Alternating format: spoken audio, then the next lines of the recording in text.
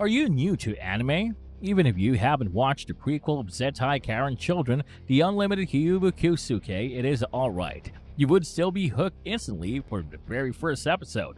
Interesting characters are portrayed in this series. However, the one that steals the show is, of course, Kyousuke Hyoubu. Hello and welcome back to our channel. Today we have an interesting anime character that is not only the main protagonist in the Unlimited Hyoubu Kyousuke, but also the main antagonist of Zettai Karen Children. How can a character be both an antagonist and a protagonist? Keep watching and you'll also feel the same way. You will pity him, worship his heroism, and at the same time get irritated with his whimsical childish behavior and fear his murderous nature of revenge. Let us start from a flashback.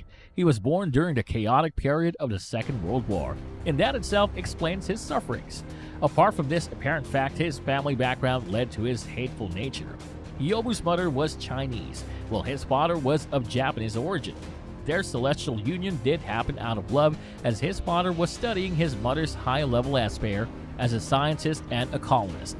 However, his mother dies in an accident due to the exploitation of her power beyond limits, an extreme misuse and abuse of her ESP power. It is more of a murder. Loss of his beloved wife, Hyōbu's father abused alcohol, and Hyōbu himself. His father wanted to drown his sorrow in alcohol but forgot a part of his love in the form of Hyōbu. This is when Hyōbu, out of mistreatment and neglect, decides that he must do some good with his power inherited from his mother. However, the hope of light did peep into his life when a wealthy man, Mr. Tsubumi, almost adopted him and treated him like family. He had a daughter, Fujiko Tsubomi, who though loves him like her own big brother, later a major incident would lead to a gap between them, thus becoming rivals. Hyōbu leaves this family to join the army, thinking that it is the only way to put good use of his power. However, he turns out wrong as he ends up facing the death of his comrades.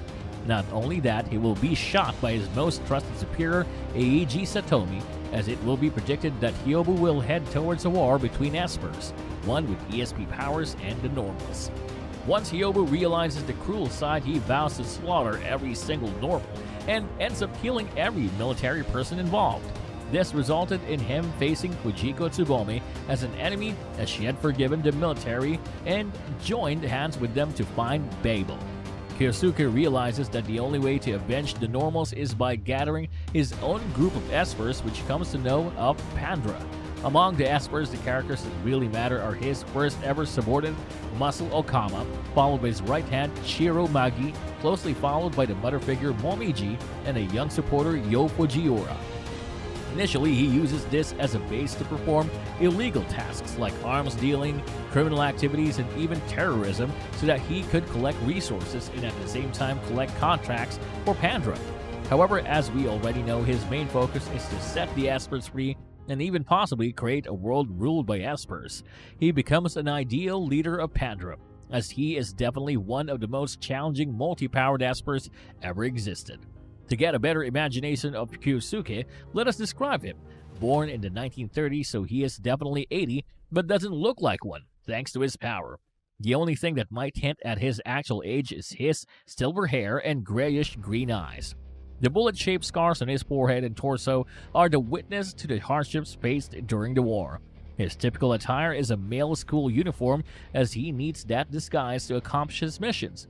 Imagine an 80-year-old in school uniform in the real, absurd, right, but the portrayal in the anime is just splendid. Not only multi-powered, but he is also brainy, has high self-esteem, thrives over his powers so he is easily provocable. However, he is also caring and loving by nature. Unfortunately, he has more negative qualities, like being a bad loser and delegating all his work to his subordinates makes him more of an antagonist than a likable person. You can never guess what comes next, as his confident smirk is enough to hide his emotions. We repeatedly mentioned that Kyousuke is multi-powered. What does it mean? Well, the reason is he can obtain the power of any ESP user who dies near him. Amazing, isn't it? Thus, his abilities are far beyond those of Fujiko Tsubomi, who used to be known as the strongest esper. Such a unique power of this helps him to constantly evolve and develop to such as combining two or more powers or using them simultaneously, making him best for combat.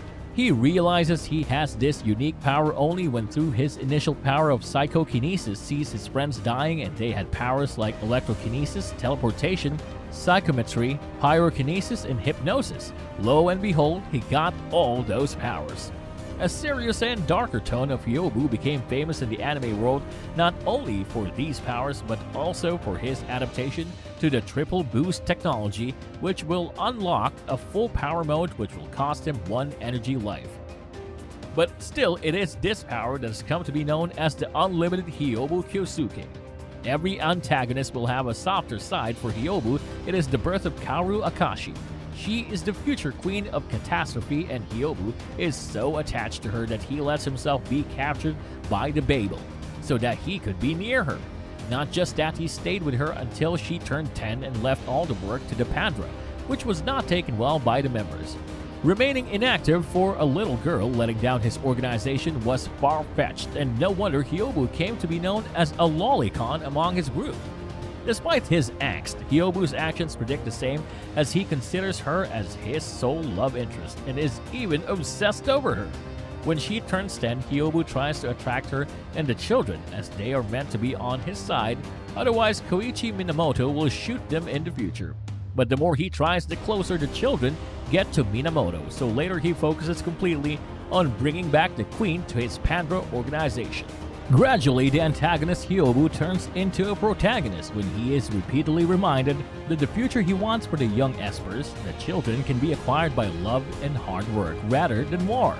Exactly now enters the common enemy. Thus, Hyōbu completely transforms in order to protect the children from Black Phantom, who not only deal with arms but also kidnap espers so that they could be sold out as brainwashed assassins.